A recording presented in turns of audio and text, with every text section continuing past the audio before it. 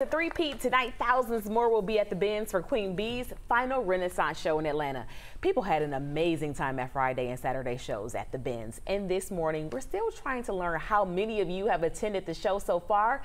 This is some brand new video from Marta, though, showing hundreds of people getting off the train. You can see some of those Renaissance-themed outfits created just to see the Queen.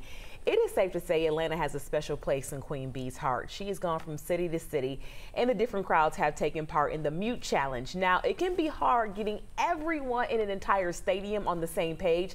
We're talking thousands of people, but the audience on Friday night, they understood the assignment. Check it out.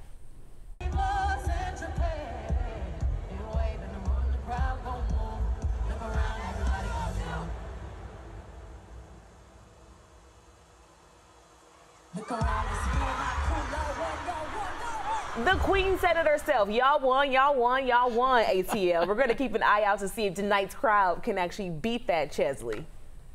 They probably can. They probably will. They probably will.